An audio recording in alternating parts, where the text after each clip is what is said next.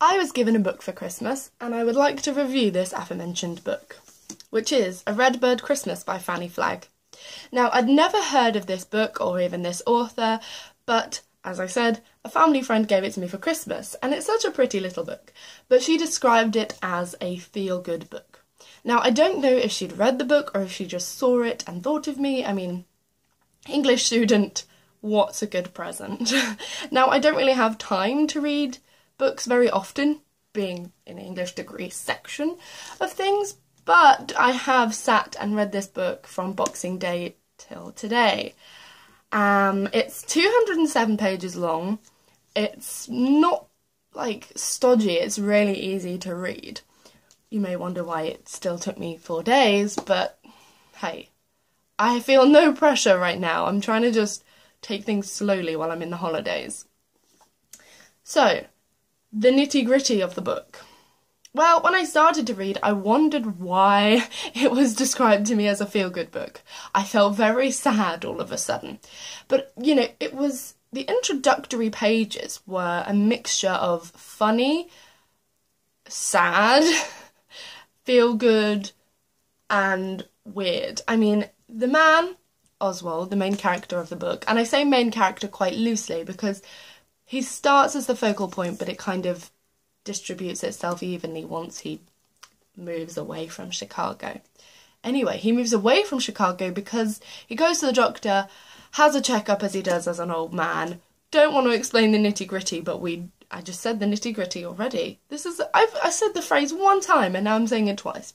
Anyway, I won't get into the details of the procedure of the little checkup he had done, but I think you know what I mean. It isn't described quite like how I'm putting it, but you know, he's not well is basically the result.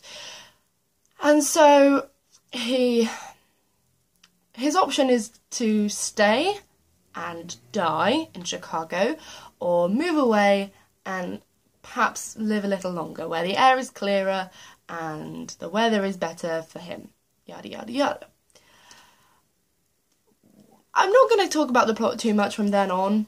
What really happens is him settling into this new place in Lost River and finding a routine and a hobby and friends, and the story, as I said, kind of becomes more about everybody individually. Jack, the Redbird, Roy, the little feud between sides of the river, and Patsy, the little girl that doesn't really have a family. I don't know. I don't really want to talk about it as much as I want to talk about it because it's such a strange little book. It's a story that doesn't really have any life-changing... I don't know. There's not one solid plot. So if you were looking for one specific thing, this book might have it, but it has a multitude of things within it, and that's why I'm kind of thinking that you should read it. It's got a little bit of everything. Maybe not everything, but well worth a read. It definitely is a feel-good book, so I'm gonna cop out and give you that as my little all-encompassing phrase for it. It's a feel-good read.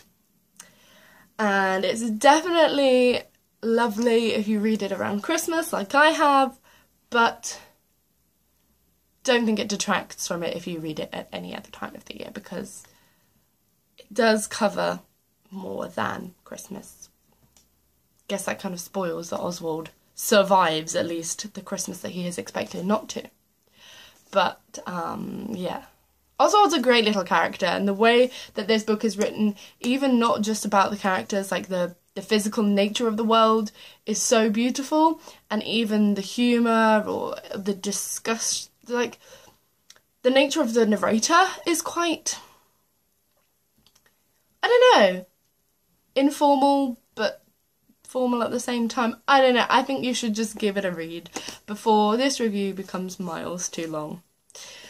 I hope you enjoyed. If you have read it, do you agree? Have you even heard of this author?